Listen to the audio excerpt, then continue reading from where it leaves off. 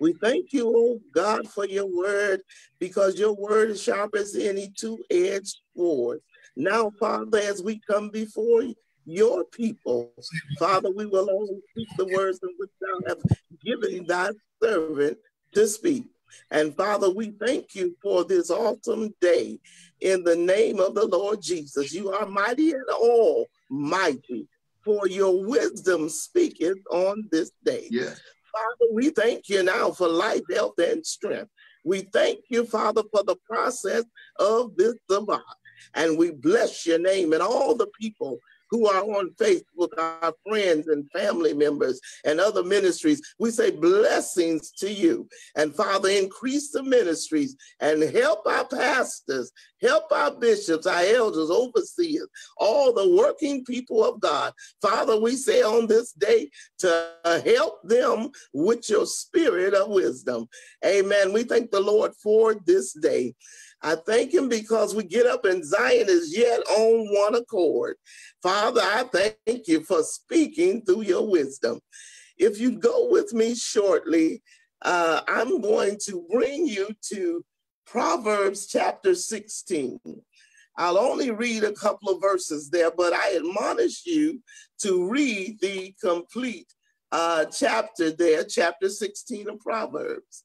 And then we're going to go over to Ephesians chapter 5 and verse 10. And we're going to look at spiritual warfare. But in bringing the two together, we want to look at it from the perspective of using wisdom combined with spiritual warfare.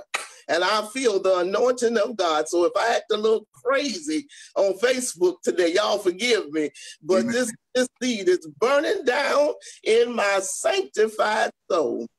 Here reads Proverbs chapter 16. I almost screamed because I said my son called chapter 16. I'm going to have to get up and do a dance right here in my house before I start this word. Hallelujah. But it was just as good because it was chapter 1, 20 2 through 32. So you all want to look at that and encompass that with this word on this morning. Chapter 16, verse 1 says, the preparation of the heart in man and the answer of the tongue is from the Lord. All the ways of a man are clean in his own eyes, but the Lord weigheth the spirits. Commit thy works unto the Lord, and thy thoughts shall be established. The Lord have made all things for himself. Yea, even the wicked for the day of evil. Everyone that is proud in heart is an abomination to the Lord. Thou hand join in hand. He shall not be unpunished. By mercy and truth, iniquity is purged. And by the fear of the Lord, men depart from evil. Now go over to Ephesians chapter 5, verse 10. Paul says, finally, my brethren, be strong in the Lord and in the power of his might. Put on the whole armor of God, that ye may be able to stand against the wiles of the devil.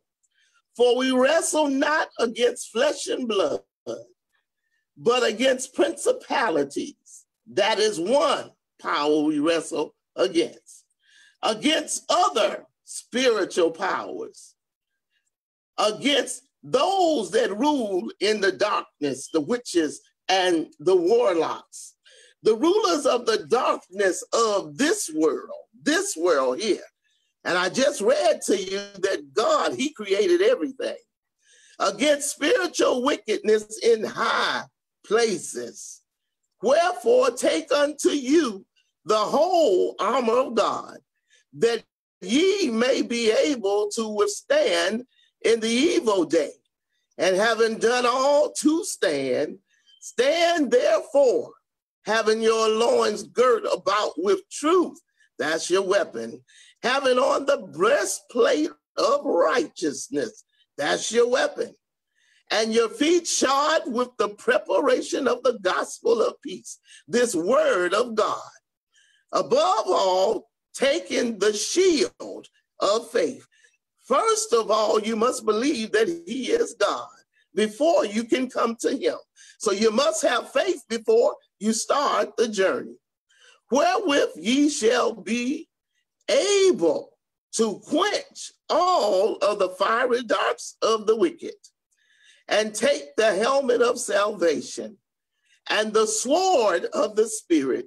Here is your armor, which is the word of God.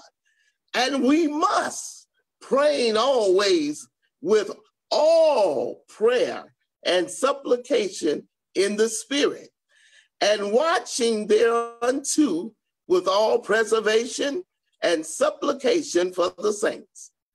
And for me, that utterance may be given unto me, that I may open my mouth. Saints, you got to open your mouth boldly to make known the mysteries of this gospel. That's why Paul said, I am not ashamed of the gospel of Jesus Christ. For we all who are in this walk am ambassadors that have been in chains. We have been in chains for 400 years, that therein I may speak boldly as I ought to speak. So yes, we see protests in the street, because the right, not only of the Constitution of the United States, give you a right to address your grievances, but moreover, the word of God gives you to write. The right to speak boldly before him. I want you to write these words down, and we will be coming to you later on this week. I am beginning a teaching series, and it is Consider the Matter. So when you hear that come up on Facebook or on your other sites, we are looking more deeply, more concentrated into efforts. And today we're looking at Wisdom Speaks. I want you to write down Marxism. Marxism. Why Marxist? Well, Marxism, and I'm going to define it for you. It is a system of ideas that lead to communism. Just as Paul, the great man of God, the Pharisee, who was taught in Tarsus the word of God. He was taught it straight from the Torah as it was given to the prophets. He was taught by his fathers, and he was taught correctly. But often as we do, we will leave our father's home, and we will go out into this world on our own. And then we began to take on the other attributes and beliefs and ideologies in other cultures and society. So then we look at Marxism, leading to a class of communism. So you say that we are a democracy nation. Well, I want you to discover and answer for yourself. Look back in history. Look at the totality of these circumstances and see for yourself where it is leading. I'm asking you to take on the 7 spirits of God, ask God to give you the wisdom, his wisdom, not your wisdom, but the wisdom of God. Give you his understanding and his knowledge, and look at Marxism and dissect it and see what you find. I found it deals with classing people off. And the primary role is to lead you into communism. The rich get richer and the poor get poorer. So what are we looking at? We're looking at slavery continued. Here we are 400 years with a thought and a process I thought that the African-American man was less than. We looked at Israel, and Israel was in chains and bondage. Israel was in Egypt for 400 years, thought of as less than, that there are not human. There is a piece of material you want to pick up, and it is called The Making of a Slave.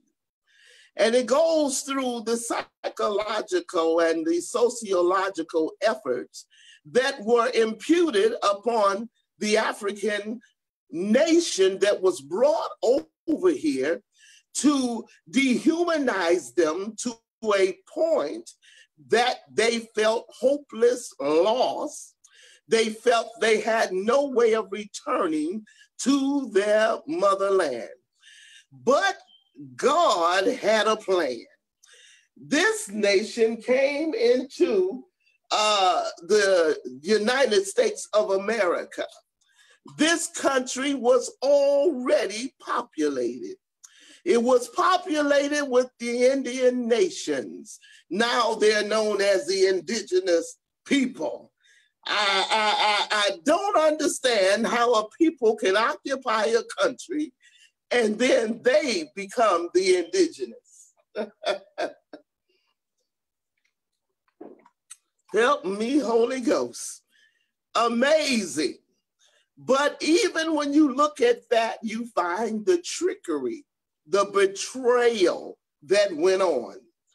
You cannot believe what comes out of the mouth of a man, but you must look at his heart. God looks at his heart.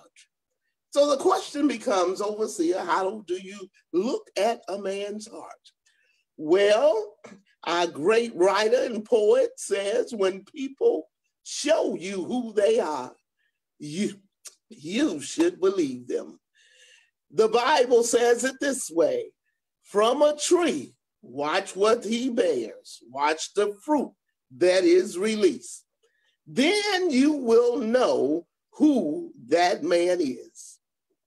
And interesting enough, people don't fall far from their character. The apples that fall from the tree are the type of tree that it is. If you find that a man consistency is a liar, then he's a liar. That's all. That's not very hard, nor is it very deep.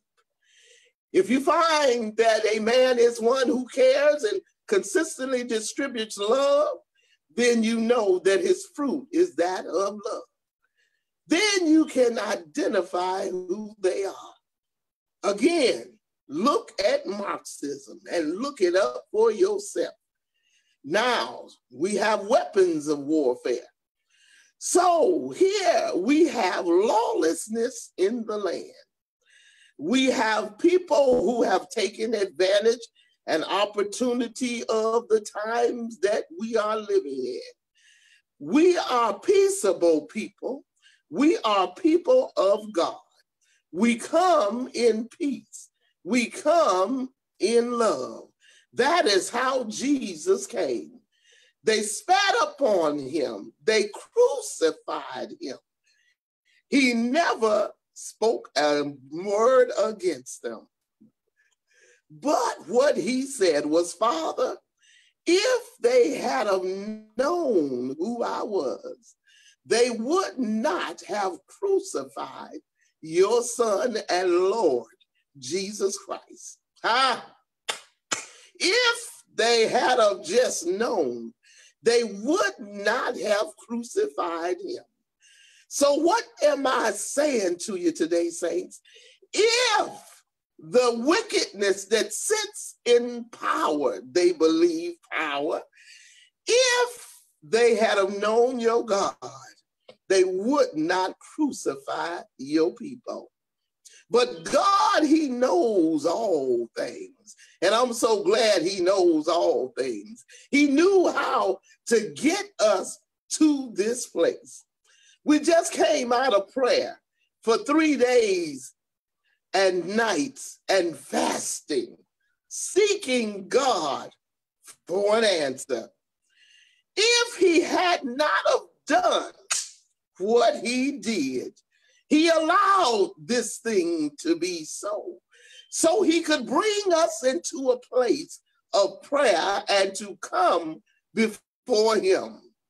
He's brought us to this place so that we could consider our ways. We call wrong right, and we call right wrong. So then we began, as the church, the body of the church, we began to incorporate the culture of the day into our edifices. The church, people of God, you are the church. You, God, put himself, the Holy Spirit, the divinity of who he is in you. That way, we have no excuse for not submitting to the will of God. So then we have lawlessness. We have Marxism. We have the spirit of the false god of fire and death, Moloch.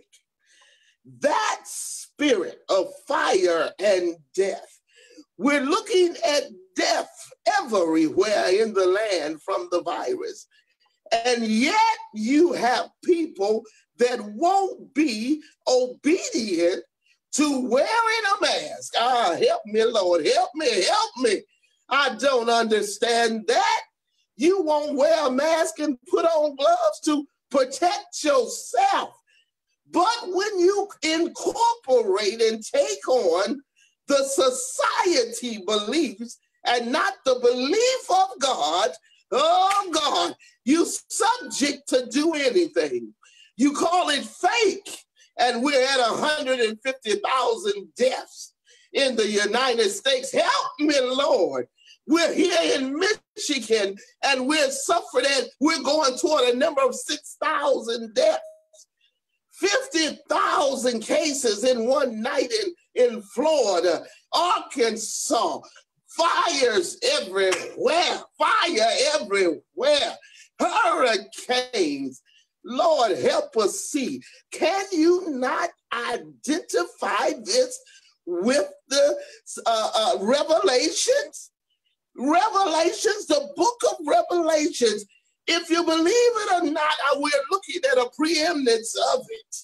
I often tell my children, and they laugh at me, I say, well, I'm going to be caught up before the first 6 years, the first 3 years of the Great Tribulation. They laugh at me. I say, I won't be here. I'm going to be gone. My heart can barely take the lawlessness that's in the land. The Marxism that I see, the woven, hidden agendas in society. Men and women of God do not believe that this enemy is just fighting you. I learned a long time ago that this word says Satan. He said to the boys, he said, look at here, Jesus I know, and Apostle Paul, him I know, but who are you? That's the type of folks Satan show up for. What we are looking at is Satan being in operation in power over entire nations, not just the United States, but throughout the world. How do I know that? I see it because God is allowing this pandemic to touch the world.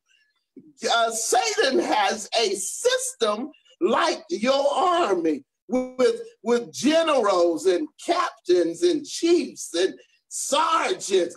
He had to send out generals to go across the world, and he himself, because the earth is the Lord's and the fullness thereof. And so God, look at here what we fighting. It is imperative, saints, that we nail down spiritual warfare. The other enemy I want you to look at is the enemy of Gog, G-O-G, Gog, that false god. He is a God of tyranny. Look at us, look at us. And he has a totalitarian control. What does that mean? That means he wants to take total control and his systems being permeated through, oh God, throughout the United States, throughout Belgium, throughout Italy, China, Russia, you name the countries. This isn't just about the United States, but it takes a man to put forth the efforts to make this thing happen. So then you look and you have our president who makes deals with China, who makes deals with Russia. When you study Revelations, you will find that these are the countries we're looking at to be at war with. These are the countries we're looking at that will rise up against Jerusalem. Just in case you didn't know, I'm going to drop this point. We on our way back to the promised land of Jerusalem. When Jesus returned, his feet shall hit Mount Zion. Oh, what a grateful, wonderful, and awesome day. But I don't want to, I'm about to leave you all. So I'm going to try to hold it down. But right here is why you must embrace Ephesians chapter 5, chapter 6. You must get this word down and master spiritual warfare. We cannot fight this spiritual battle in a natural format. What am I saying? Don't dare think that I'm saying that we should not protest. I tell you all the time, the Constitution is here on my desk. And I read the Constitution of the United States. But even graver, I read this word of God and study it to show myself approved. So children, in your warfare, you are fighting Marxism. You are fighting globalism. What is globalism? It is a worldwide scope of policy that not only is in your states of the United States of the Americas, but it is cast throughout the world. Don't believe that just because you look at the council and they mad at each other and the World Health Organization, money was distracted from them. Don't believe that they all mad. I'll give it to you very simply. Haven't you seen husband and wives that look like they mad at home? But when they get out in that world, they one force. You better know it. You better know it. And nothing can come in between them. You need to know it's just that simple when it comes to world politics. Help me, Holy Ghost. This world assembly. Now, let me tell you what Revelation calls them. Revelation calls them, number one, the first beast. That beast is the Antichrist. The Antichrist comes in smooth, and he comes in as a helper, and he comes in to gather the people to support him. He says that he loves Israel, but yet and still, the Bible says that he is going to trick Israel. Right now, Israel believes that the Americas is behind them. Okay, don't be tricked. I'm telling you now, don't be tricked, because this word says that they shall trick Israel. The Antichrist, the first beast, shall trick Israel. And then we look at the second beast. How do we run society? By the prophet. When it was set up, when the kingdom was set up, you had a king and you had a prophet. That's back in Solomon. That's back in David. You got to know this word, because I'm going there. I'm going there. You got to understand that the prophet is going to speak out of his mouth according to the word of God. People will believe the false prophet, and the false prophet will support the Antichrist. Now that's in Revelations. Study it for yourself. Now, what am I trying to tell the saints of God? Put on the whole armor of God so that we may fight against the wiles of the devil. So we'll know what we're praying for. What are we interceding for? Intercession means you stand in the gap of another. And so we've been standing in the gap for the United States over the last 3 days. And we asked the nation to come together in prayer.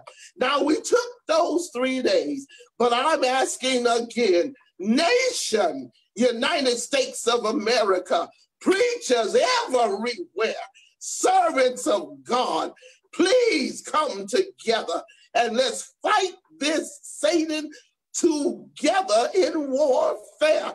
Let's tear the kingdom down. Well, some might ask, well, if we're going to do that, and Revelation says that the Antichrist is going to be and the false prophet is going to be, Isaiah says it this way in chapter 59 and 60. God himself looked for the intercessors. Children, it is behooving us, he has laid the weight at our feet that we must fast and we must pray. Daily do I walk with him so that he may speak to me, and I hear Bosheba. I may hear the words of the Lord. I need a word from the Lord. I love that song. I love it. I love it. Why? Because I always need to hear from God. I don't want to become self-aggrandized and walking according to my own wisdom, but I need the wisdom of God. These are the spiritual enemies we are fighting. Now, let me bring it down so you can see it a little clearer. When we look at spirits, know this principle.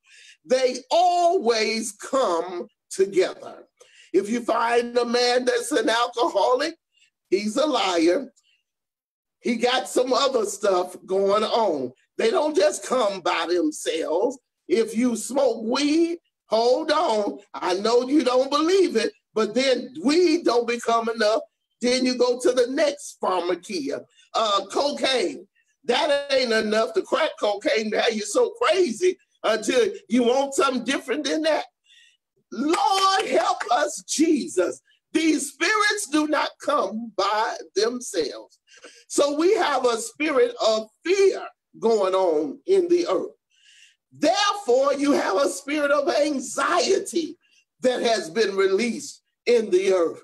Why? Because when you fear, you don't know what you're in fear of because you can't see it. You are anticipating what could be. Based upon what could be that may never be, you set in fear of, and the enemy has you stalled in spot and cannot move forward. Then we have a spirit of grief. Pastors everywhere, if you listen at this tape, know that your people will be suffering from post-traumatic stress syndrome. This level of grief in the earth, they will come back into your assemblies in post-traumatic stress syndrome, and we got to cast that thing out in the name of the Lord Jesus. Know this. These things are real for the individuals who are experiencing them. One other spirit, the spirit of violence. That's why we don't go to bed. We don't go down to bed angry. Because if you go to bed angry, when you get up, you're somebody else. What are you talking about? I'm talking about the fact that the anger turns into something else. And the next thing you know, there's bitterness set up in your heart. You can't stand to hear Lucy saying, you don't want Fred coming by, because it changes the nature of who you are. The Bible says anger, but sin not. You cannot carry that stuff up in your heart. It depresses and holds you back from prospering, but it changes the nature of who you are. In other words, you give your power, you relinquish who God has described you to be, to becoming something that you are not, to becoming that is being created out of this anger, out of the bitterness. Then we go from bitterness to murder. How do you get to murder? There are people that I deal with and I can't understand. I'm looking at them trying to figure out, this guy don't look like he would murder anybody. But the spirit of anger is a spirit of murder in its infantile stage. We rebuke the spirit of anger. Don't you see the domestic violence has risen in the United States? We can't house the people. People are closed in. They don't have coping skills. Pastors grab hold to it. The people must be taught coping skills. Get you a psychologist, a therapist hooked up to your people. Help your people. Not only are we to deal with them spiritually, we have accountability to deal with them mentally. We have that accountability. When God put those souls in our hand, he didn't just say, get them saved. No, we have a total experience of the people that we must deal with. We must deal with them physically. We must deal with them mentally. We must deal with them psychologically. We must deal with them emotionally, because you feel JD need to get over that. That don't mean JD can get over it because you can. No, send JD, and I'm just giving you all parable expressions, send her to a counselor. Help them. This is why we're here in the Sabbath leadership. We got to get ourselves together. Our mission is not just to feed the hungry, but our mission also encompasses the whole man, the entire man. That is who we are to assist. We do not want to disciple broken people. We want to disciple broken people to take them to a level that they're no longer broken. Then they can go out and disciple and bring people in. Have you not heard that broken people causes harm and hurt and pain to others? If you're in pain, you give pain. You cannot give what you don't have. Oh, help me, Lord. This is dealing with spiritual warfare. Racism. Racism has been 400 years. Racism was here before then. Racism is an enemy of the people. Don't you know Satan just didn't wake up yesterday and say, yeah, let's let black people hate brown people, and you're not light enough. In your own African-American race, we have partialized people because they were darker and you were lighter. The girl with the long hair and the light skin was the prom queen. If you didn't look like that, you couldn't be the prom queen. I'm trying to help somebody this morning. Just listen at what I'm saying. Racism. I'm an officer of the court, and I have gone into the court, and my colleague before me was white, and the sheriff has asked him and told him, come on in, man, come on in. And he gets to me and say, who are you, an attorney? And I've been practicing over 20 years, going to the same court. That's nothing but an inbred, systematic thought of African Americans. And the thing is, people would want you to believe, well, how do you get that out of all of that? Because I discern the spirit. I got the Holy Ghost, and he tells me what's going on. But I'm not fighting that battle because I got a war to fight.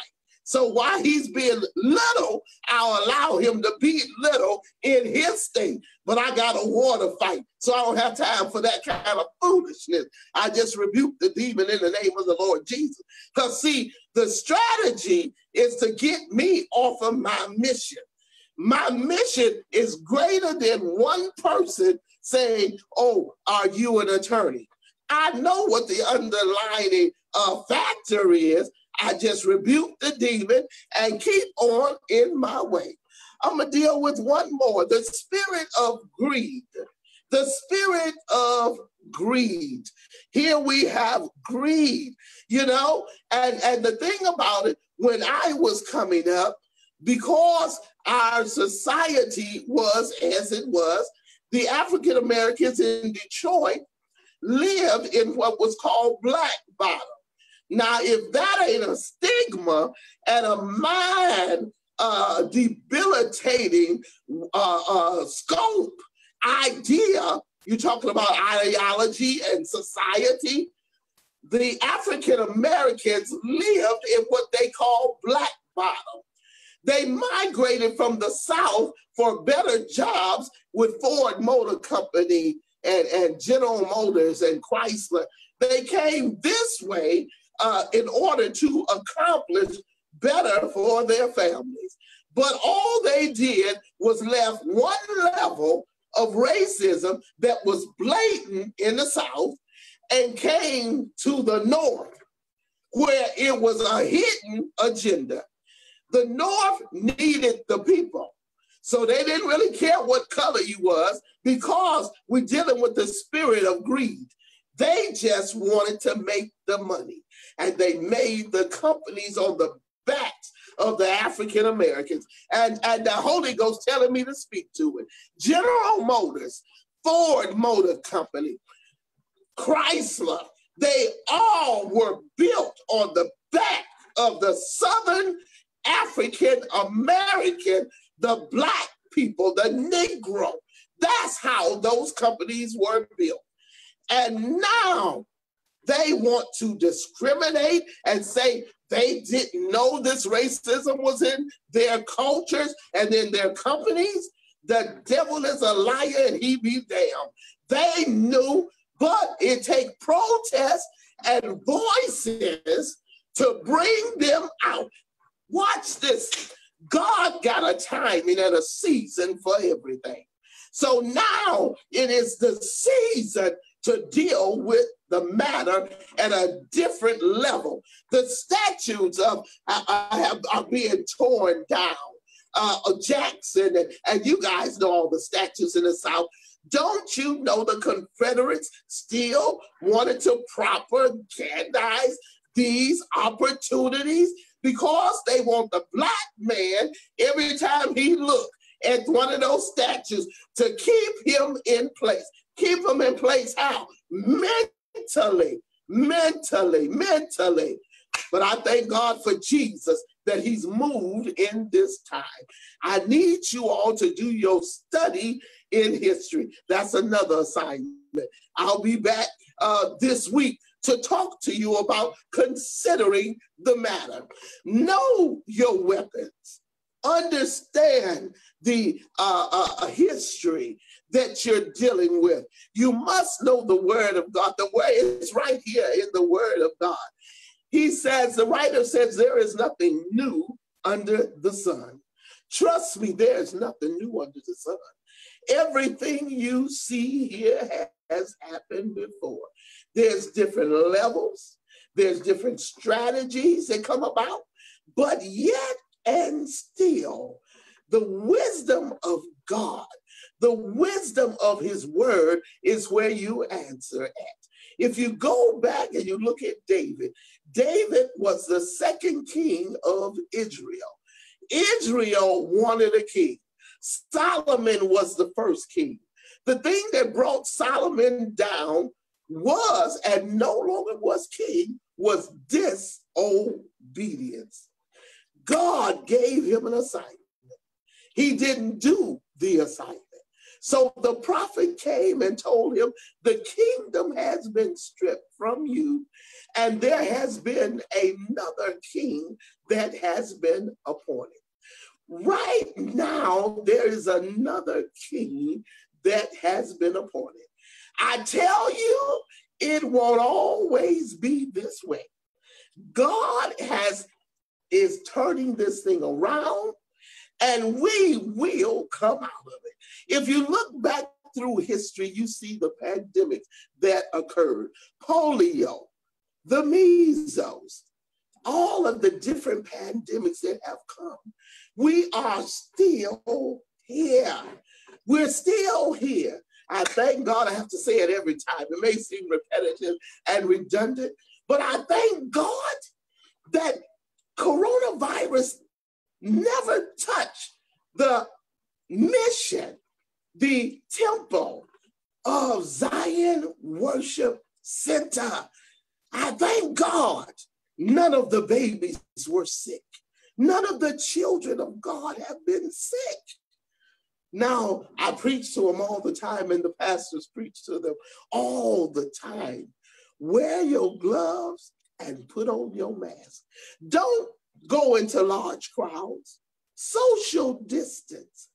Do that. And when God allows us to go back into the assembly, we're going to be obedient to the word of God. We're going to be obedient from the scientists' perspective that have made recommendations. We're going to be obedient to the Holy Spirit. I have colleagues who are going back into their edifices, and I say, God bless you. But the overseer is seasoned in years, and I must use wisdom, not only for me, but for my people. But the thing about it, God has given us these people, but if the overseer is not obedient, then I'm setting up for the rest of the people not to be obedient. Leadership, I'm saying to you, you must role play what your people need to see. In other words, you must model the behavior that you want to see in your people that God have assigned to you. These buildings belong to God. The people belong to God. We don't own none of this stuff. All of it belongs to God.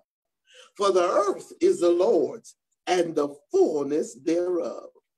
Take wisdom, get understanding, but we're going to focus in on dismantling this enemy. May the Lord bless you and keep you. Father, in the name of the Lord Jesus, we pray now that your word has gone forth as a mighty sword for the people who believe that they would want to become a part of your kingdom. You can send in a word to our Facebook, to our messenger site. You can call the pastors, the telephone number, Zion Worship Center, Wyandotte. We have a web page. We have an app. You can follow us on our app, churchapp.com, and you go to Zion Worship Center, and you'll see the founder's picture. We love that man of God and the work that he planted for us. So you can go there, you can make telephone calls, you can text, you can email Pastor Valerie White, Pastor Mark White. They will tutor you. They have elders who have assignments. They will disciple you, walk you through this word of God. They are people of prayer. All you got to do is say, Lord, I believe. By faith, you come and say, I believe that Jesus Christ, I believe he's the Son of God. I believe that he died on Calvary's cross for my sin. And I want to become a part of his kingdom. These people of God will receive you by faith, and you will become a part of this family that I'm speaking about. There is peace in this family. My sister sing, I love living this kind of life. I love living this kind of life because it is a blessed life. It is a life of peace, a life of fullness and wholeness. And you won't be living in fear. You won't be afraid. You will learn the truth of the word of God. Be good to yourself. Don't be tricked by the enemy. This is a good time to receive Jesus Christ in your life. It is a blessed life. The Lord bless you. The Lord keep you. And I'll see you again this week on Consider the Matter. Be blessed all day. In Jesus' name I pray. Amen. Amen. Come on, put your hands together, saints. Hallelujah.